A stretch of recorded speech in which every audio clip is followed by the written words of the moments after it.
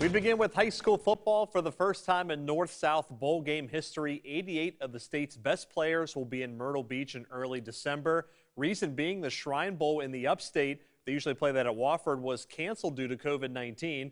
So let's take a look at who made the cut locally. The two that stand out from the Grand Strand include Myrtle Beach senior quarterback and App State commit Ryan Berger, along with his teammate Clemson commit and wide receiver, throw in right here, to Adam Randall, who had 3 touchdowns in their win over Wilson on Friday. A pair of East Carolina commits from the PD also on the roster. They include Dillon running back Nemo Squire and Lake City linebacker Jamarian Franklin. As for the others, Luke Janak, the talented running back and linebacker from Carolina Forest, also our reigning Blitz Player of the Week.